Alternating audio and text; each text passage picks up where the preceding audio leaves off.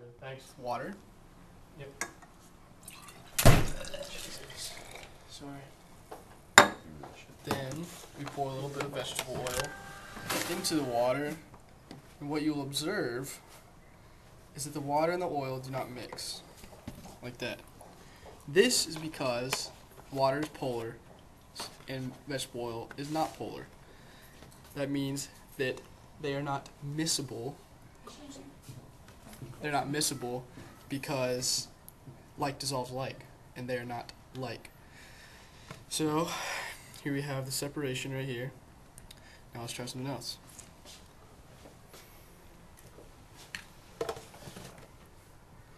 Some water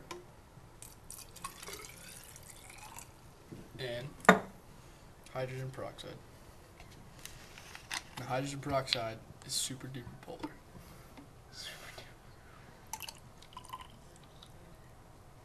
Check it out.